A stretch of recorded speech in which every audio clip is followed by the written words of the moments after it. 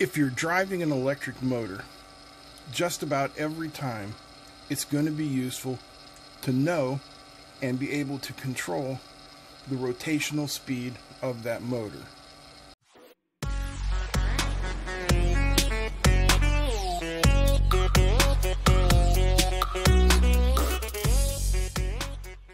Hey, what's happening, guys? Today we're going to take a look at measuring the rotational speed, the RPM, of an electric motor.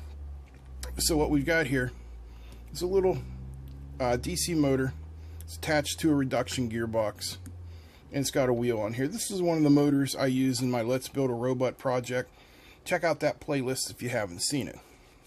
Now, attached to the motor on the one side is a wheel, and attached to it on this side is one of these little encoder wheels. You can see it has spaces in there. And then on top of that wheel, or around it, or surrounding it, however you want to call it, is a light breaking sensor, which counts the pulses. And by counting those pulses of light and dark, we are able to determine the RPM of the motor. Once we know the RPM of the motor, we can control it.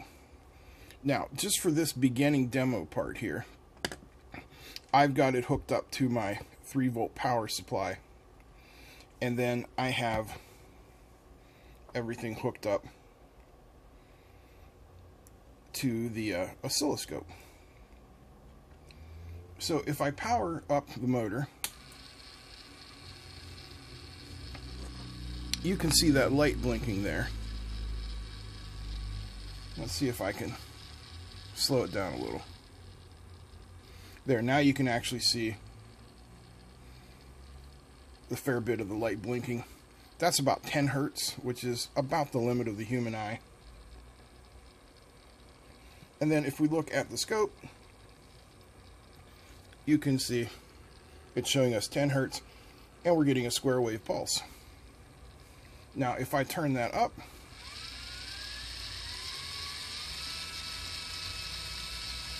we're getting 66 hertz, and that LED looks like it's on solid. So while this is useful, we want to know how we can control this with Arduino, and that's what we're going to do next.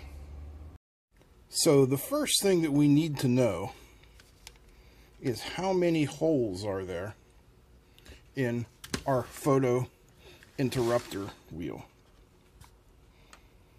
So I just started counting. I marked each one with a Sharpie, and I got 20 holes. So then I set this up here. Let's go over it, and then I'll show you the code and everything. So first of all, this is just a 0.96 OLED screen. It's connected VCC to a 5-volt rail, ground to ground. SDK goes to A5. SDA goes to A4. Then 5 volts and ground I've broken out from the Arduino and just brought up to the power rail. I have a LED on pin 13, and my code's also going to blink the onboard LED. This is just easier to see. And then I have the output from our Photointerrupter going to analog 0, and then it's just taking its power from here. So far, so simple, right? Okay, let's go and take a look at the code. Okay, here's a code for the Arduino tachometer using a Photointerrupter. Only using one library here, the wire library. Well, two, I'm sorry. We also have the Adafruit SSD 1306 library to drive the OLED. Right here we create an instance of the Adafruit SSD 1306 called display. Then we just declare some variables. You can read the descriptions if you decide to use this code. In our setup, we start the OLED, And this little bit here on the end, if you haven't bought your OLED from Adafruit and you're having trouble getting it to turn on, it might be the hex address is wrong. This is the proper hex address for most of the Chinese displays. Adafruit's looking for an OX3D, so give that a try if you have a problem. Then we show the buffer, wait 10 milliseconds, clear the buffer and the display. We begin our serial comms and set pin 13 for output. Now down in the main loop of the program, we're going to set value to analog read 0. So it's going to give us a value. And if that value is less than the sensitivity, which we set up here, then we will start counting. If not, we won't. Either way, we will set the status of the pin either high or low, depending on whether or not we're counting. And then we're going to detect that there's a change. So if there's been a change between light and dark, we'll increment the counter and remember the last state. Then we'll do our maths and we'll say, if some time has passed, then we're going to create a double variable called RPS, rounds per second. And it is the double of counter divided by the number of slots in the wheel, divided by 2 times 1,000, divided by our value for milliseconds. We'll also do the same thing for revolutions per minute. We will then set up the display. Boom, boom, boom. I decided not to print the rounds per second on here because, I mean, really, who cares about rounds per second? But it's there if you want it. Then we're going to display the rounds per minute. We're telling it what units we're using. Then we'll display our returned value from that math above, show everything, reset the counter, remember what time it was, and start the whole thing over. Pretty simple. Uploaded the code, and the program is finished setting up. That's I guess I'm all the way zoomed out there, aren't I? Just trying to get you guys a nice view so you can see everything in one picture there. Can I do it?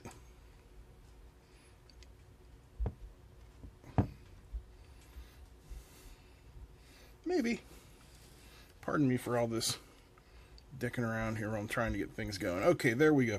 Now, there's no flickering on the OLED. That is just a feature of the rolling shutter of the camera. All right, let's power up the motor.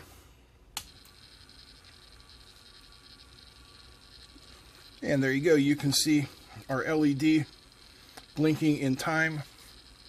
And we're getting 48 or so RPM. Now, I didn't do any averaging here. So, just like my ex-wife, there's going to be a little jitter going on, a little jiggle. But you get the idea. Then, if I increase the RPMs,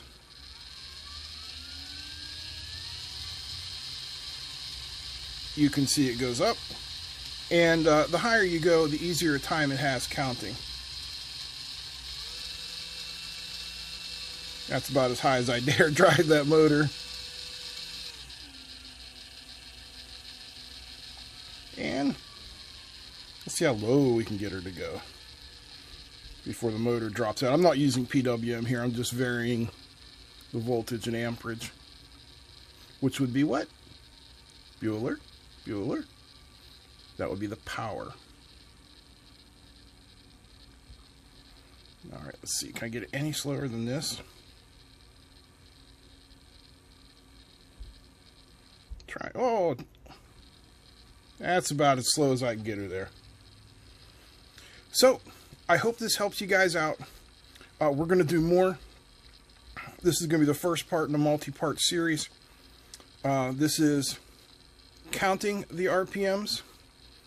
And next we're going to control the RPMs. Then we're going to put everything together and create what's called a PID loop. So that you can set, say, 50 RPMs. And even if there's some drag on your wheels, you'll get the 50 RPMs. So, Like I said, that's it for today. Thank you guys for watching. Feel free to comment, share. Don't forget to subscribe. And a huge thank you to all my patrons. I'm out. Peace.